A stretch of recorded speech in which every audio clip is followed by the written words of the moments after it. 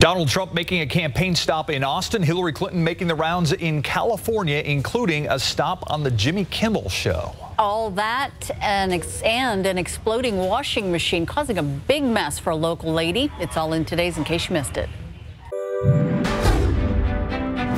It is Tuesday. It is August 23rd. The man accused of taking part in a robbery that ended in the murder of a 19-year-old man earlier this month, now in police custody. Officers arrested 20-year-old Darnell Allen Lee earlier today on a murder warrant.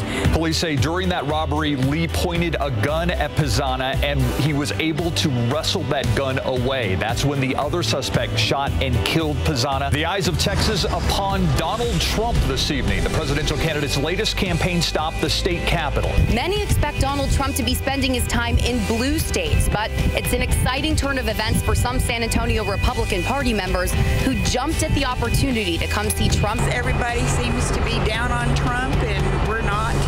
And I think that there's just a lot of bashing going on in the media. Will you explain the email, Secretary Clinton? As Hillary Clinton continues to build a lead over Donald Trump in the race for president, there is still one issue that is a drag on her campaign: her use of a private email server as Secretary of State. Jimmy, my emails are so boring.